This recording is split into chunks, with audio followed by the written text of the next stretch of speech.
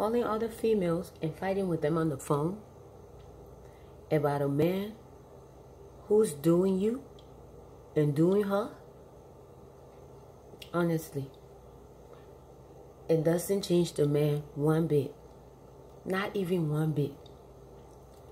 That loser is between the two of you, making your self-esteem to plummet down to nothing, making you feel like you need to fight for his attention, and the more you fight, the more he makes you feel that you are not winning. The more you feel like you are not winning, the more you want to put your all in it. The more you put your all in it, the more he take advantage of the situation.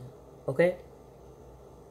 Why are you calling her, telling her, my man don't want nothing to do with you. He just using you. His family don't know you. His mama know me. His daddy know me. His dead uncle and dead grandma know me.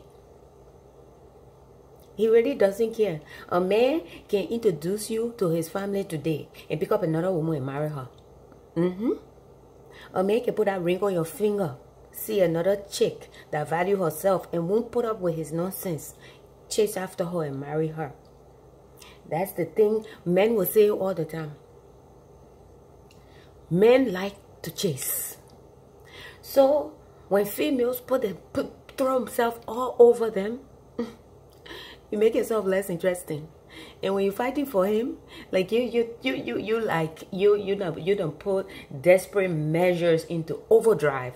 That's what I call desperate measures into overdrive. When you calling all the females, you meet them in public, fighting them and claiming him all over Facebook, and going to the other chick's page. Maybe she put the man page up and B, put that picture down. That's my man. That boy is mine. I'm sorry that you seem to be confused.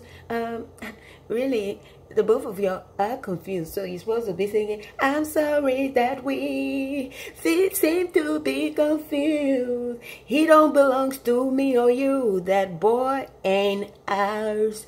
That's what you're supposed to be singing. Okay? Because a man who has set his heart on a particular woman, he will not even try that nonsense. He will not even try that nonsense. Because if he doesn't want to lose you, he will not try that nonsense with you. See, let me put it this way.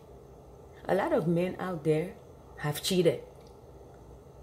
But their woman, their wife, their fiance, that one they have that has a special place in their heart, she will never know.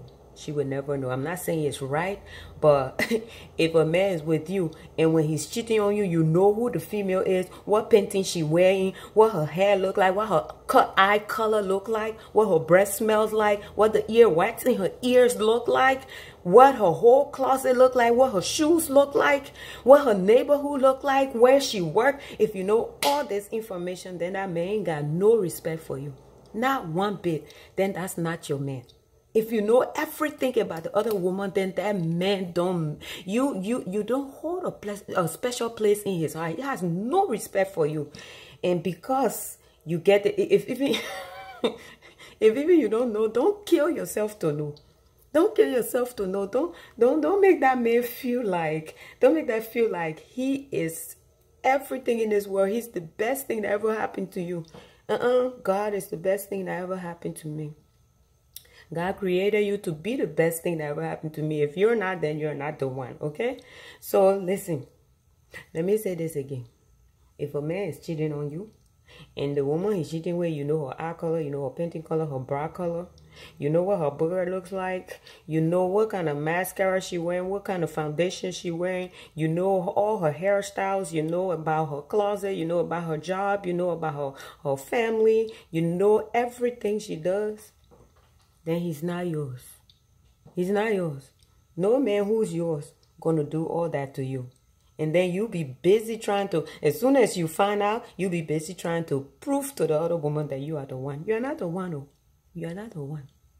You're not the one. So that Brandy song, you should sing it like this. I'm sorry that we seem to be confused. He don't belong to us. That boy is mad. He's very mad. That's what you need to understand. That man is mad. That man is mad.